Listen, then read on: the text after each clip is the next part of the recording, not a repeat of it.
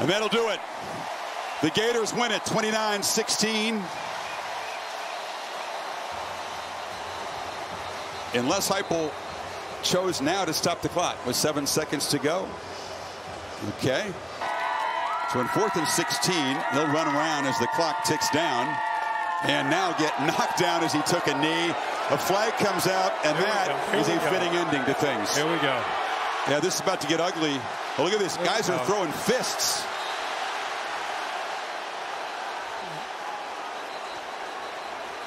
Josh Heupel calling this timeout.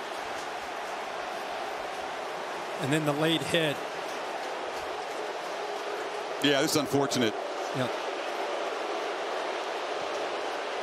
He was taking a knee. It was obvious what he was doing, and he got knocked into. And of course, the Gator offensive line took exception. By the way, it's a 15-yard penalty.